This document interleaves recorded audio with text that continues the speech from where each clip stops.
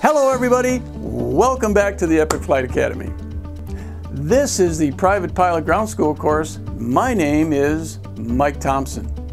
Remember, 3 keys to success in this course. Number 1, you must be studying Epic's online course and all the references that go with it. Number 2, these videos just parallel that content. And number 3, please review all of this material in detail with your flight instructor.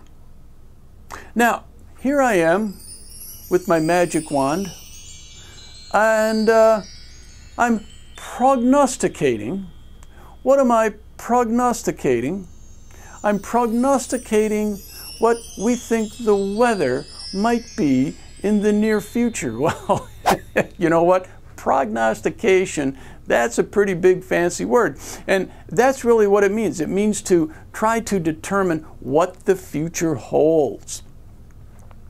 In aviation, pilots use what we call prognostication charts, or for short, you're just going to hear them called Prog Charts.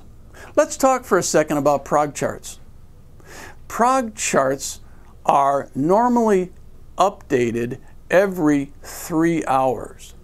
And their primary purpose is to indicate areas of low visibility, give us an idea of what ceilings might be, and warn us of any turbulence or icing or marginal VFR, IFR weather, and to give us a good estimate of where freezing levels are. So let's take a look at our example. In our example here we have low-level or surface prog charts. And I want you to notice a couple of things. Across the bottom of the chart, do you see that oval-shaped solid red line? What that means is the areas within that solid red line will have ceilings of 1,000 feet or less and visibilities of 3 miles or less. Again, looking towards the bottom of the chart, you see the blue wavy line. We call that a scalloped line. That blue scalloped line is surrounding areas where the forecasters think that the ceilings will be between 1,000 and 3,000 feet, and visibilities will be between 3 and 5 miles. So what if I'm looking at this chart, for example, in our example on the screen here, if we went out to Nevada, and it's not within any of those areas. Well, the prediction there then is that the ceilings would be at or above 3,000 and visibilities would be at or above 5 miles. Now, the next thing I want you to notice on the prog chart are these teal colored lines. This teal colored line comes in 2 varieties. There's the teal dash line and then the teal zigzag. Now, both of these lines represent a freezing level.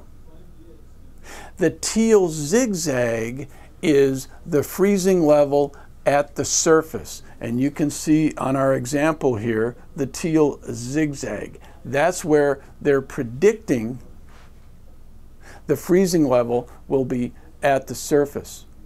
Now, on the example, if you look at some of the teal dash lines, notice those come with a numeral. That numeral represents altitude in thousands of feet, where they predict that freezing level is going to be. So let's wrap up prog charts with a simple review question. If you were flying to an airport that was inside of the red solid line, what is the prediction for visibilities? And if you said 3 miles or less, you are correct. Well, folks, that's a review of prog charts.